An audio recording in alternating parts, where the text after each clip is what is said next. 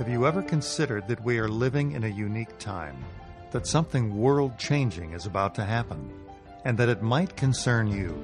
If so, you're in the right place.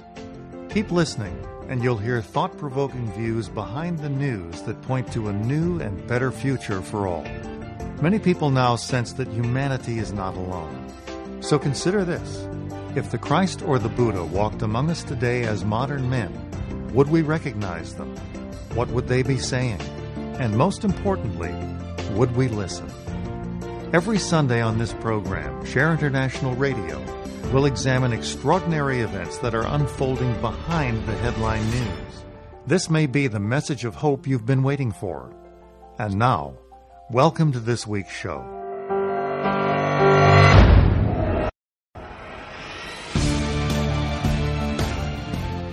Welcome to the show. My name is Cielito Pascual. This is Share International Radio. I'm podcasting from Seattle in the Pacific Northwest region of the Ring of Fire on planet Earth. And we have a fantastic show today. And before we start with that, if you're listening for the first time, we have listeners all over the world, so welcome to our newcomers. The premise of this show is that humanity is not alone, that we have always had help of an extraordinary kind from a group of elder siblings of humanity, perfected humans who have guided humanity's evolution for eon upon eon. They are spiritual beings, very straightforward, simple, totally respectful in their approach to humanity, and they are emerging into the modern world today. At the head of this group, the most senior member of this extraordinary group of perfected spiritual beings is the world teacher for all humanity, the eldest brother of the human race, Maitreya, the world teacher. And he is emerging into the modern world because we are at a very important transition point in a cosmic cycle. We are at the dawn of a new cosmic cycle, and as has happened before throughout human history, divine messengers have stepped forward at critical points. Krishna, Buddha, Confucius, Jesus, and Muhammad. And so Maitreya is emerging into the world today, not as a religious leader, but as a guide and teacher to help us find our way out of the tremendous, the mess we find our world in, the climate mess, the economic disparities. And so all of this ties into another big topic, which is the topic of UFOs and our space brothers. So I'm very pleased to introduce our guest. His name is Gerard Aartsen. He has a Master of Education degree from Amsterdam University, where he has held a teaching position in the School of Education for the past 15 years or so. And Gerard Aartsen is also a student of the Ageless Wisdom Teachings. He has published 3 books on the topic of UFOs and space brothers, and we're going to find out why is this connected to this story of the emergence of the Masters of Wisdom. All of this is interrelated. Gerard, thank you for being on the show. Welcome. Hello, Cielito. Thank you for having me. It's a pleasure to be here. And it is 1 o'clock in Seattle, so that means it's much later in Amsterdam, so I appreciate you staying up past your bedtime. Tell us, let's start with one question. Let's see. How did you first come across the Ageless Wisdom Teachings that talk about the Masters of Wisdom? I think, I was still very young. I was almost, not entirely, but almost fresh out of school, high school. And I had bought my first book by Alice Ann Bailey, who is one of the main exponents of the Ageless Wisdom Teachings, as they have been published in modern times, starting with Madame Blavatsky around 1875. who founded the Theosophical Society and published some very important works. Alice Ann Bailey expanded on the work done by Madame Blavatsky. And I was around 20 years old, I think, when I bought a book by Alice Bailey, and I found it quite fascinating. And not long after that, I came across the first ever interview with Benjamin Creme, who is, as you well know, the source of the information about the return to the world of the World Teacher and the Masters of Wisdom in the actual practical sense of his arrival in the modern world in 1977. That was so. Shortly after I bought that and read the Alice Bailey book, I came across his first interview in a Dutch magazine, a New Age magazine, and that made every sense to me in terms of answers I was looking for to the world's problems. And and it clicked with me right away. So that was 1978, and I contacted the group here in Holland that was soon to invite him for his first lecture outside the UK, and that's where it all started for me. And of course, Benjamin Creme is the chief editor of Share International magazine, which inspired this podcast, Share International Radio.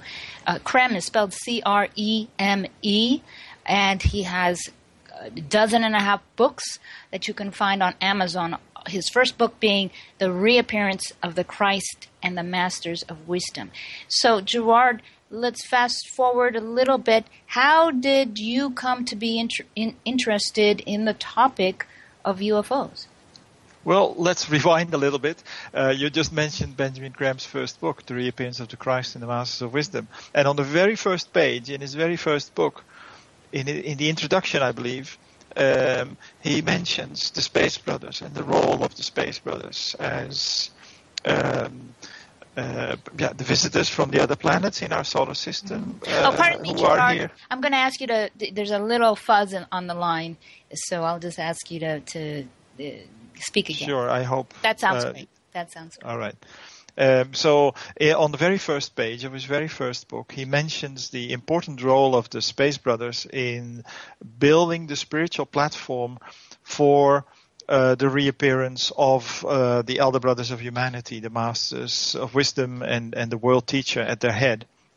So that from page 1 in the very first book that he wrote is made it very clear, but also very fascinating, because I had heard of and read one of the books by George Adamski, who was not only one of the early contactees of the 1950s, but he was one of the main contactees of the 1950s in the sense that he always stuck to his story. He never wavered from the facts, even in the face of intimidation or attempts to bribe him to say that it was all a fabrication, etc. He always stayed true to what he knew, and that is that the flying saucers, UFOs as we call them now, are visitors visiting from other planets in our solar system, as has also always been confirmed by Benjamin Creme and his master, mainly from Venus and Mars, some from Jupiter and Saturn and a few other planets. And he came across that information how? He has George Adamski. George Adamski. He's written some amazing books, and I'm just thinking for a moment. He also was a student of the Ageless Wisdom teaching, so all of this is interconnected as far as information. And how did he come to first start? What launched his interest to where apparently he traveled the world and had audiences numbering into the multiple hundreds, if not thousands. Exactly, yes. Well, the official story is that he was first contacted in November 1952 when he and a group of friends, based on a hunch, that he had drove into the desert in California. At one point, he asked his friend to stop the car. He got out and walked a bit of a distance into, the foothills. And his friends from a distance saw a saucer landing and a person stepping out. And the person and Adamski obviously talked for a while. And Adamski wrote about this in his part of the book, Flying Saucers Have Landed, which caused quite a stir when it first appeared in 1953. And however, I want to make an interesting point, because I read that book, and they didn't just come out of the sky. It's not like he had this thought and said, come on, guys, let's get in the car and drive. He had been photographing the night sky for 2 years with no success, apparently, before that contact. Yes, absolutely. Is that correct?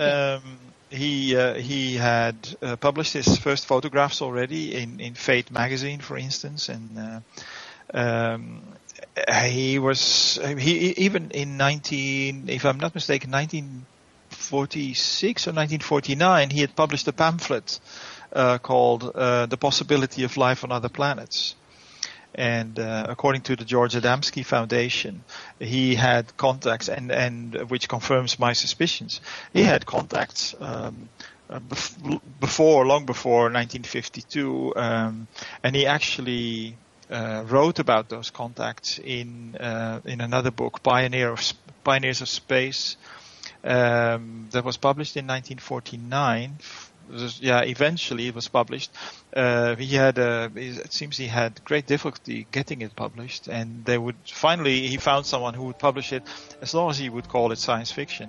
Oh, I see. Interesting. But as I document in my first book, Adamski was actually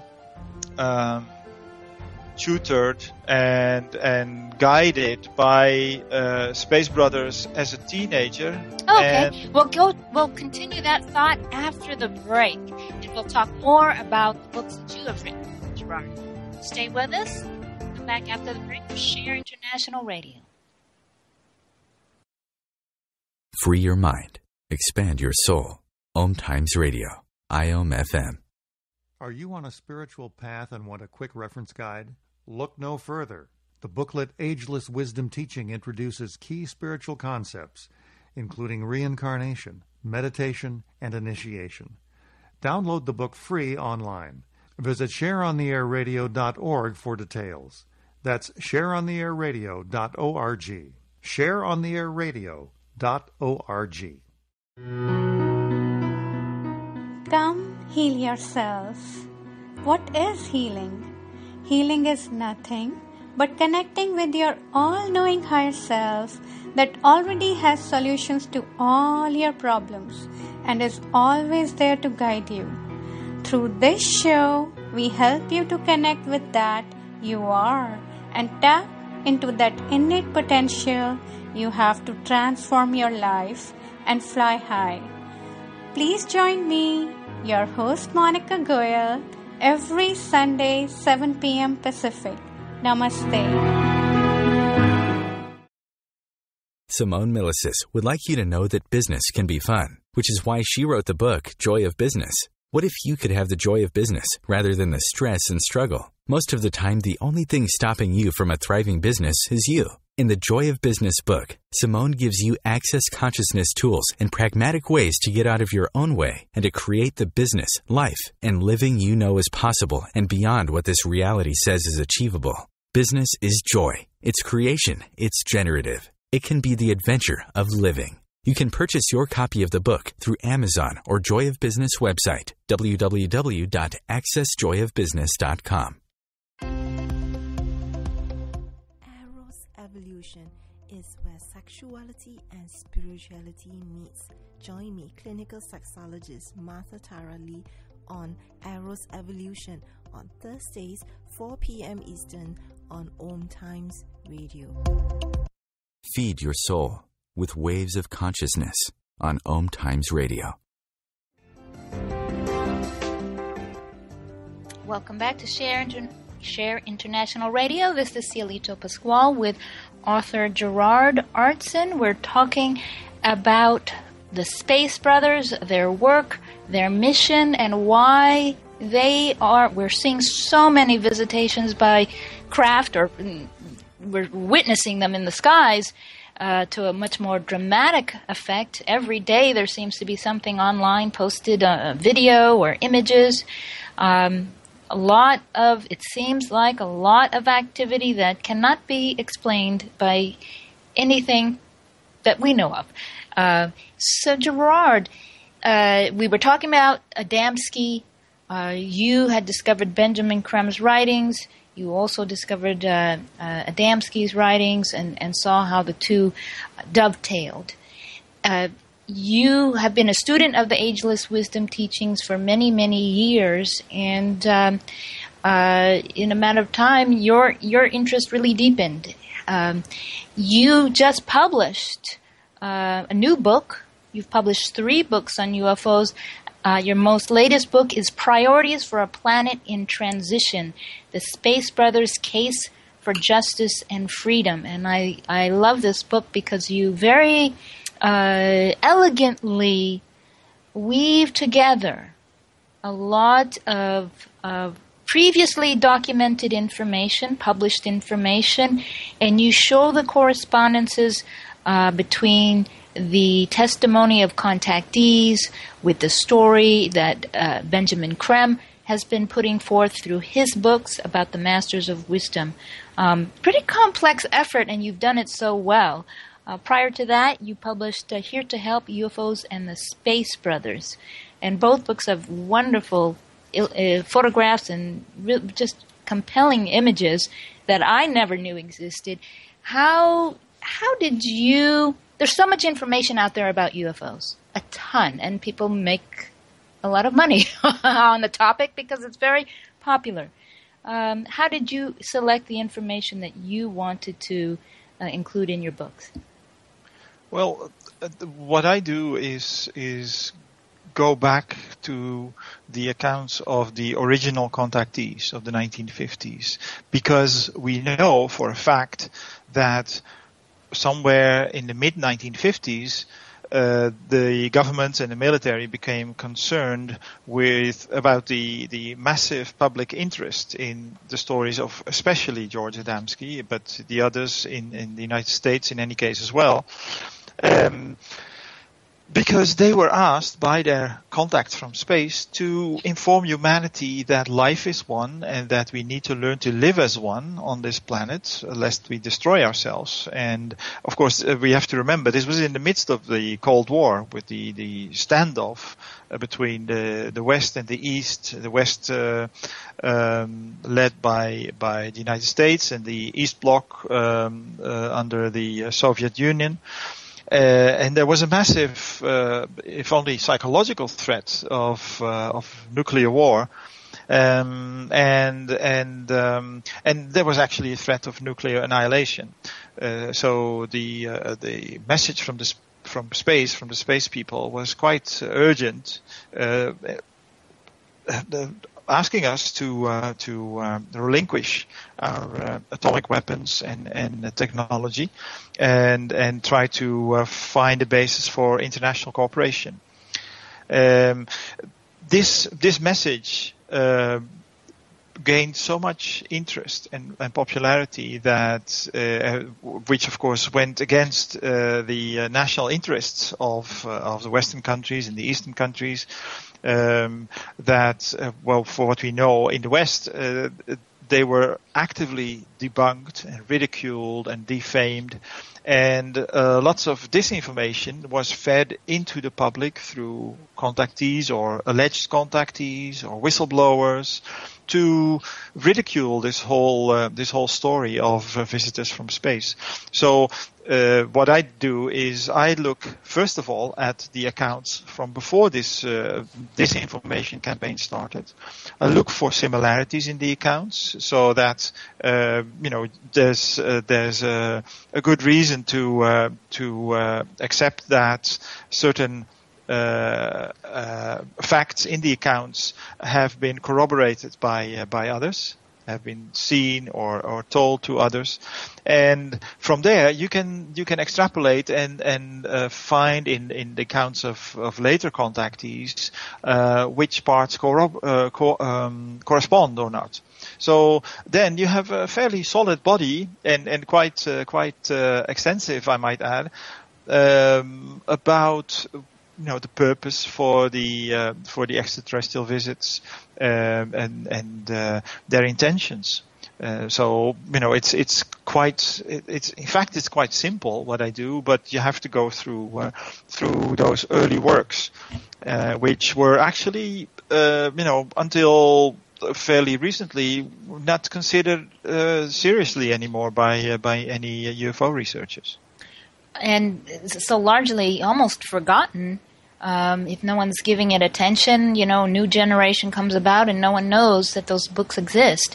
And exactly. So it's wonderful that you are bringing all this forward. When we think of contactees, when I think of contactees, I picture a remote road at the foot of the mountains in the woods. One driver, blinded by light and having to get out of the car and whatnot. But actually, there are cases where many people were in interaction with our space brothers over a considerable amount of time. We're not talking about just a remote situation or a one-off situation, and that would include the friendship case as being a very interesting interaction. Can you talk about that? Yes, you're referring to the Amicizia case in Italy, and more importantly, or equally importantly, not only were over 120 Italians involved in that case from 1956 onward, which started in the region of Pescara in Italy, on the east coast, but many of them were also very high-ranking, or well-known social figures. For instance, a very well-known person was a consul, a career diplomat, Alberto Perego, who himself wrote several books documenting sightings and etc.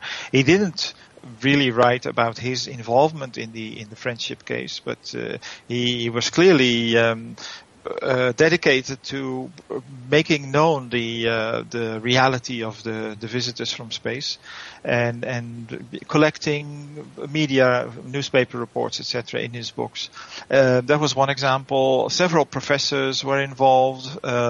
One particularly, Bruno Samiciccia, whose story was the basis for the book Mass Contacts that appeared in English, translated in English in, I believe, 2009. And he was a psychologist and a theologian. There was an artist involved, and these were people, most of them, in comparison to many of the more well-known contactee cases, very often, involved just one individual, although there would be witnesses.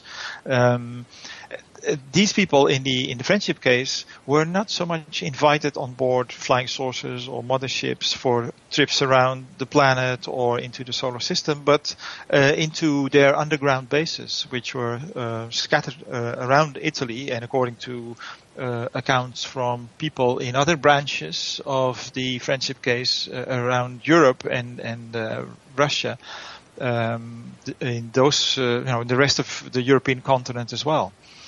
So they were invited into, not by the hundreds, but in small groups, into the underground bases. Sometimes, they haven't been very specific about what they were taught, but again, in their accounts, they point out the main message from the people from space, which is, we are one human race on this planet, but throughout cosmos as well. And we are our brother's keeper. We have to look after each other. And it's very interesting to see that they are bringing the same message as the not only the Ageless Wisdom teachings, but also the major religions on Earth, which of course are representations, more or less correct, of the wisdom teachings. Mm-hmm. It's a simple message, and yet here we are today, really we don't know how much longer we're going to last on this planet. It seems quite perilous right now. So I want to get the conversation started before our break a little bit about getting our mind around what that means to relinquish our weapons. There's such an industry, the military and the oil industry, so deeply entrenched into every aspect of our lives and our consciousness even.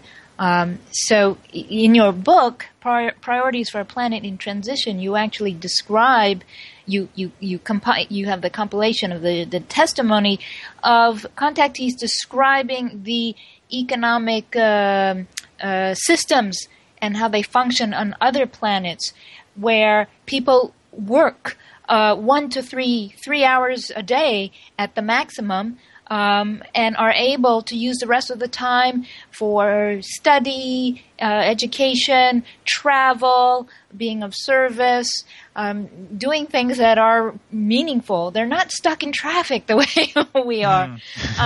And from that mundane aspect of our life on up, I think sometimes I wonder if we are a little hesitant to know about our space brothers because we're worried they're going to we got it better than you guys. You guys are messed up. Maybe we're concerned about being judged a bit. What's another way to perceive why they're here without fear?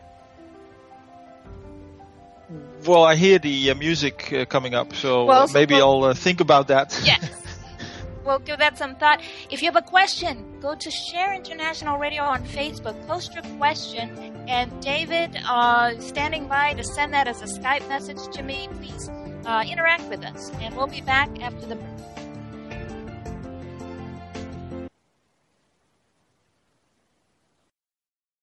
The best of the holistic, spiritual, and conscious world. OMTimes Radio. IOM FM. Share International Magazine is unique in the world today. It draws connections that make sense between headline news and spiritual changes unfolding now on a global scale, and explains the forces driving those changes. It may be the message of hope you have been waiting for. Investigate for yourself at shareontheairradio.org. That's shareontheairradio.org. shareontheairradio.org.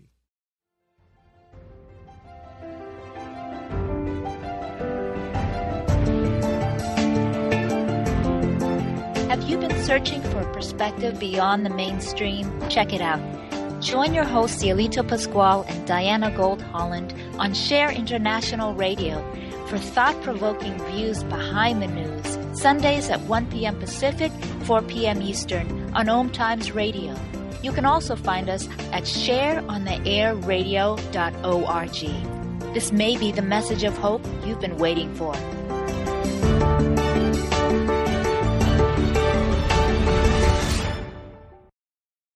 Have you ever wondered how to change your love paradigm? The secret key is finding a love partnership, not just a regular connection. How do you find these? Through conscious relationships. Ascending Hearts Dating is a dating site for people like you that believes in second chances and a different type of spiritual connection. Try Ascending Hearts for free today at ascendinghearts.com and change your love paradigm. Ascending Hearts, the premier dating community for the spiritually awake.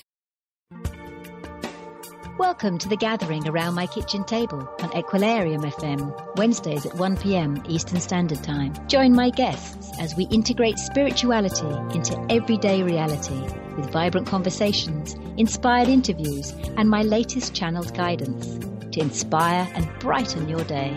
I'm Claire Johnson, and together we'll be raising vibrations across the nations. Connecting you with the best of the conscious minds in the world. OMTimes Radio. IOM FM. We're back on Share International Radio with author Gerard Aartsen, and if you are enjoying what you're hearing, you can follow Gerard on Facebook. You'll find him linked on or tagged on our posts at Share International Radio on Facebook. If you do a search, Gerard Aartsen, Priorities for a Planet in Transition, you'll find his website, and links to just a wealth of information, not just on UFOs and Space Brothers, but on the Ageless Wisdom teachings, the many different authors that are covering that topic. You'll find tremendous information to follow up on. So, Gerard, I asked a convoluted question, and I guess the simplest way to ask it is how, for those who are, so, the disinformation that began in the 50s into the 60s and was really successful, because then the media integrated those ideas into movies and TV shows, Little Green Men. We are quite thoroughly conditioned to feel a sense of great hesitation around the topic, and I can sense that when I post things on my Facebook page. What would you like to illuminate for those of us who are questioning this? Why should we know about the Space Brothers? Questioning the idea of acknowledging this information. Well, I don't know if I can, I don't see it as my task to try and convince people that the extraterrestrial presence on Earth is real. There's been such a wealth of evidence, accounts from people from throughout, all social strata across the world. People who want to deny it clearly have a problem with broadening their worldview, and you can't really blame people. But so the Space Brothers, the Space people, respect our free will and our right to deny the obvious. So they will not force their presence on us. They have been contacting people. They have been here for millennia. For as long as humanity has existed on this planet, there's historical records, even in the old scriptures, the Bible and the Bhagavad or the Mahabharata, the Indian scriptures. So, you have to want to know it, and you have to want to be aware of the extraterrestrial presence, and otherwise you're probably steeped in the reductionist, materialistic view of life that really characterizes much of mainstream science today.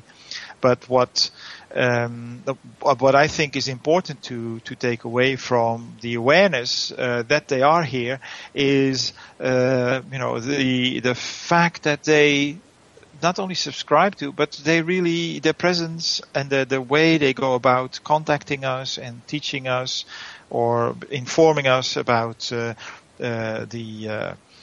necessities of life, the spiritual realities of life, shows how much they are in concert with the wisdom teachings, the respect for humanity's free will, the need for acting on a realization of our brotherhood, the fact that we are one human race, that everything in cosmos is interrelated, and that we have to put those things into practice. That they're not just beautiful platitudes or thoughts that we can contemplate on sitting by our candle and an incense stick. We have to put them into practice in our daily lives, in the way we relate to our neighbors, our physical neighbors, but also our more figuratively, people in other countries, people who have to flee war zones or zones of economic oppression for a better life or for prospects for their children. And before the break, you mentioned arms, weapons, etc. These industries exist and flourish because of this deeply ingrained sense of competition. We have built our structures in our world today on greed and competition.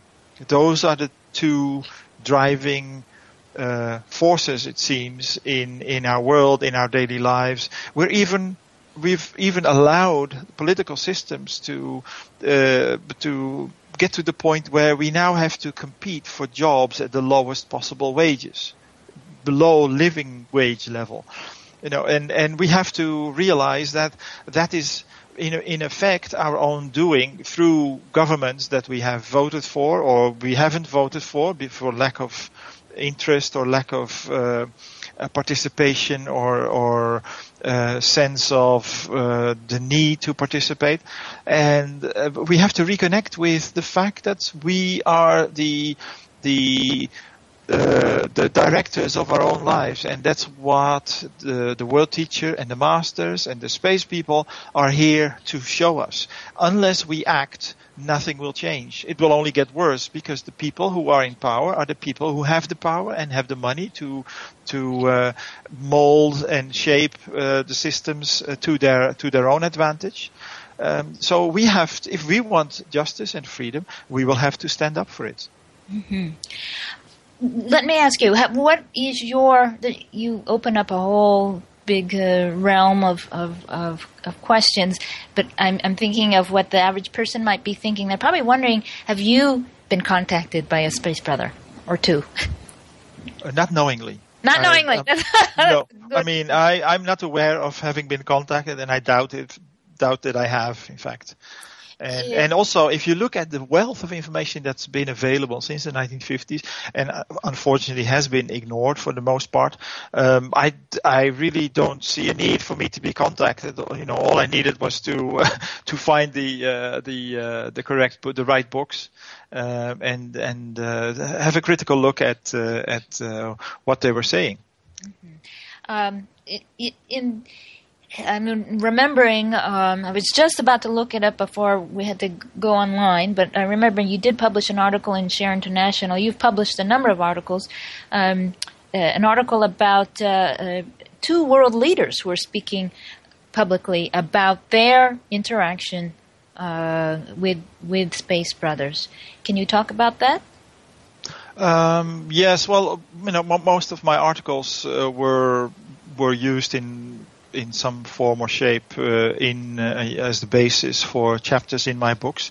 And I think you're referring to, for instance, Kirsan Ilyumzhinov, who was the president of the southern Russian state of Kalmykia until, I think, 2005 or 2010. Don't remember exactly. He's also still the president of the World Chess Federation. And he was contacted in 1997, in September 1997, while he was in his apartment in Moscow. And he spent hours, according to his account, on a mothership where he was invited.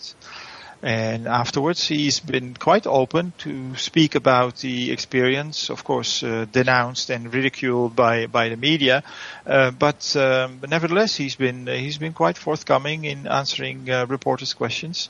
And the interesting fact is that his assistants and his driver were in his apartment upon his return, and they say he could not have come through the front door. They had checked his apartment already, and he was nowhere to be found. And he came back through the balcony, where he was also picked up, of his apartment, which is on I believe, in the top floor of this particular building. So they suddenly saw him back in his apartment and were wondering, because they were just about to raise alarm, about his absence, and they said, "How did you get back?" So and he had only good things to say about his hosts from space, and he said they're people just like us. They think in the same way, they communicate in the same way. So that was a rather high profile contactee. There have been others. In my new book, Priorities for a Planet in Transition, I document the case of Bulgarian professor Lazar Filipov. And he was the deputy director of the Bulgarian Space Research Agency. And he bluntly stated that the extraterrestrials are here and they are more advanced than we are. We are not advanced enough yet to contact them, but they are here to help. Of course, he was, in good academic tradition, he was stripped of his positions when he was so open about the information that he had obtained somehow. Mm-hmm. And another case that has been known about since 2012, December 2012, is the former Russian president and current Russian Prime Minister Dmitry Medvedev, who confirms that the Russians, and of course, like the Americans and many other nations, have an active file that deals with the reality, the facts of the extraterrestrial visitors. In this case, in Russia. So we have, obviously, and you say this on your website, you have a video of it, just a high-ranking official after high-ranking official saying their extraterrestrials are visiting this planet. And some of them are saying, I've interacted with them. It's quite open and it's quite out there. So there's nothing being hidden, which is rather remarkable. And yet there's this kind of this atmosphere of like, oh, there's something to disclose because things are being hidden. And you're saying that quite a few people have been quite candid and quite public at great risk. Yes, well, there's plenty that has been hidden and been kept secret from the public, hidden from the public. But remarkably, many high-ranking individuals, dignitaries, have been speaking out over the past 5-6 decades. And as I've done before, I've looked for their particular statements, the sources, and compiled this brief video compilation. And it's really a powerful statement of disclosure. We'll have that on our Facebook page. We'll be right back after the break talking about the emergence of Maitreya and the Day of Declaration with Gerard Aartsen. The cutting edge of conscious radio. OMTimes Radio. IOM FM. Want to help build the coming golden age? Want to experience the Aquarian energies of love, light, and power? Transmission meditation is a simple way for you and 2 or more friends to do just that and accelerate your own spiritual growth at the same time. Check out transmission meditation at shareontheairradio.org. That's shareontheairradio.org.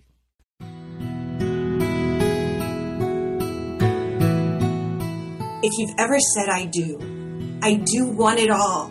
I do want happiness. I do want love. And I do desire the happily ever after fairy tale life, then this show is for you. Join me, Dana Nicole Brandon, for my internationally acclaimed show, Bridal Talk Radio, every Tuesday at 6 p.m. Pacific Time, where I'll bring you the top experts in the fields of communication, money, relationships, finance, pleasure, play, travel, sexuality, parenting, real estate, adventure, comfort, care, passion, and love. Are you trying to get from point A to point B and need a little advice? Connect with the counselors at OMTimes Advisors. Whether you're looking for a life coach or a spiritual intuitive, the advisors participating at advisors.omtimes.com were carefully chosen based on their gifts, skills, and professionalism. OMTimes Advisors, connecting you with the best advisors in the business. Live with medium Lisa Phoenix, mediumship messages and musings, explores mediumship and all things metaphysical. Lisa Phoenix invites you to reach above and beyond your everyday experiences, to explore new dimensions in the spirit world.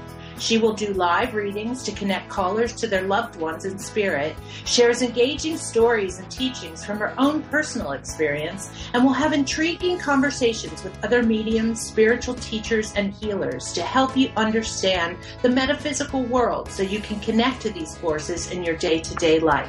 Join your host on this magical and metaphysical journey into the world of spirit every Sunday at 1 p.m. Eastern Time. The Real Conscious Connection. OMTimes Radio. IOM FM. Welcome back, Share International Radio. I'm Cielito Pascual, podcasting from Seattle with Gerard Aartsen in Amsterdam. And I'm looking at the latest issue of Share International magazine, the print issue, December this month. And on page 11, there's a 4-page spread. It's amazing. Every issue has extraordinary images of Space Brothers craft manifesting in many different ways. Maybe our audience is familiar with the idea of UFO clouds. That's become quite familiar to people. The UFOs seem to be manifesting in very dramatic ways. I want to mention a photograph. We have it posted on the Facebook page. A friend of mine, she's a photographer here in Seattle, Linda Hurst. She was photographing at about 5:30 in the morning, photographing the moon. Took a picture. Wasn't anything remarkable, she knew, because it was blurry. But when she downloaded it to her computer, the series of 5 photos, she saw the image of an eye in the sky. And she posted it to Facebook. I immediately asked her if I could send that to the editors of Share International. And it was confirmed by Benjamin Krem's master that the eye in the sky was manifested by the Space Brothers.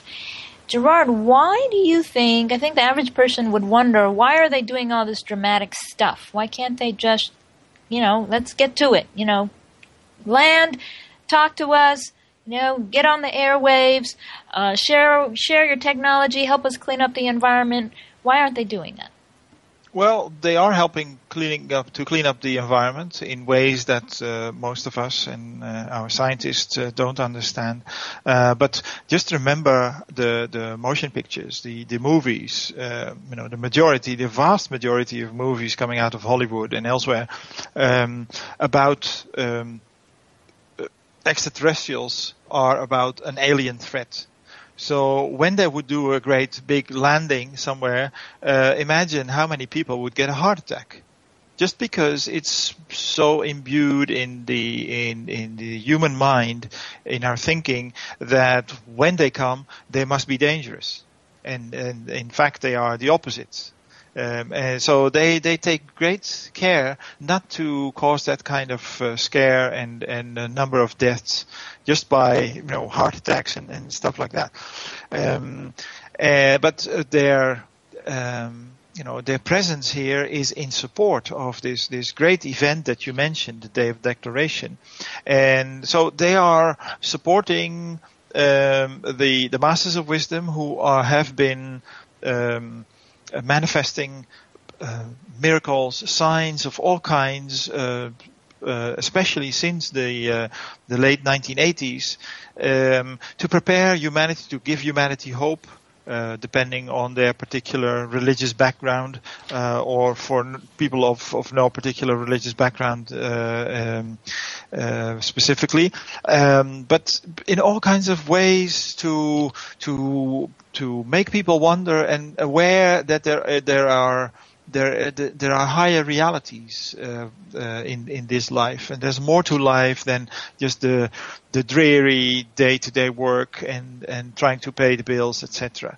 And that we are really on the verge of this momentous event where the world teacher, Maitreya by name, will reintroduce himself to humanity on a global scale. This time not in one particular part of the world as historically happened, but to the whole world at once through a television, internet, radio broadcast, and giving humanity a tremendous, profound experience of its oneness.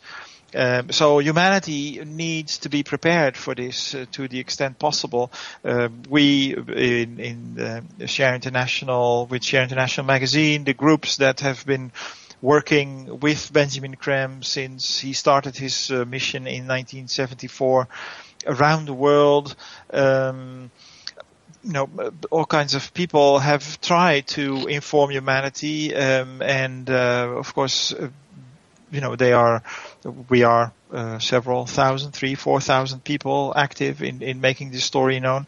So, fortunately, we also get the help from the Masters and the Space Brothers, who try in every possible way, without infringing our free will, to alert humanity at large that there's something great afoot. So on this, we talk about this Day of Declaration. We often run out of time on our show because our guests have so much to share. So I appreciate that you're talking about it. But it is very important to know that this is an unprecedented event for humanity. What you just described, this Maitreya presenting himself to all of humanity simultaneously, and apparently it will occur thanks to our satellite communications. Every person in the world will be who's near a television set or anything that transmits images will be able to see Maitreya.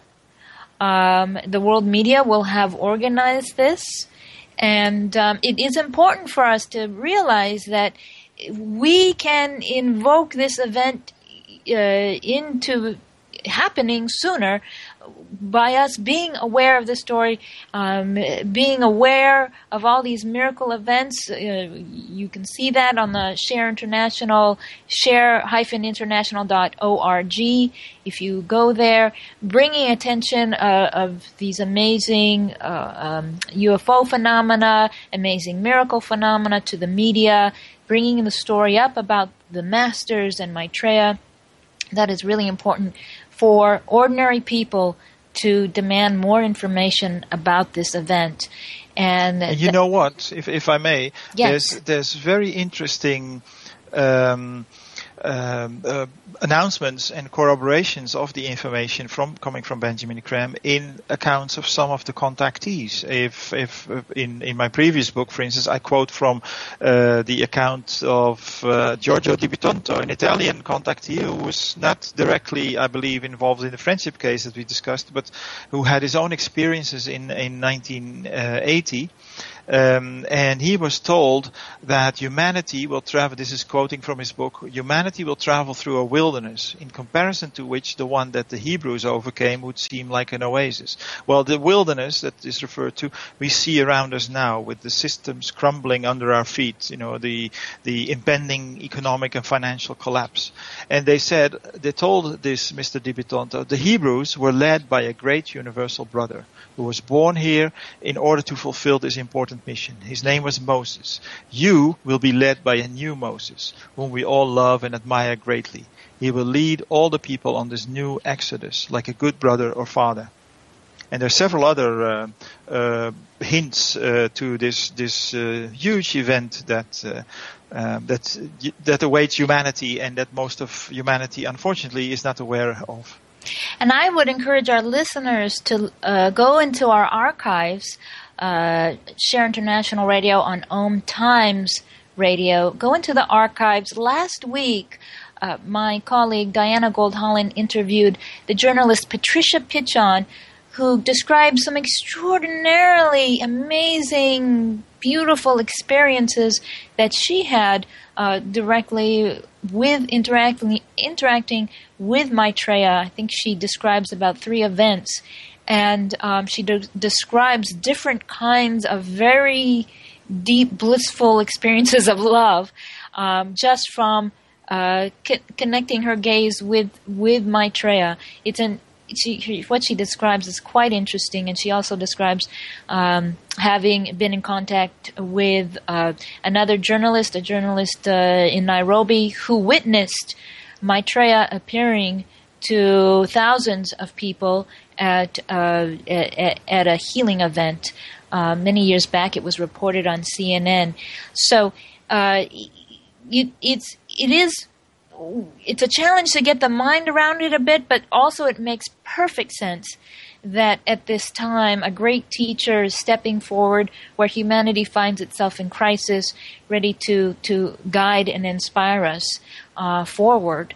And to further describe this event of Day of Declaration, we will see Maitreya on television, but we will not hear him with our ears speaking.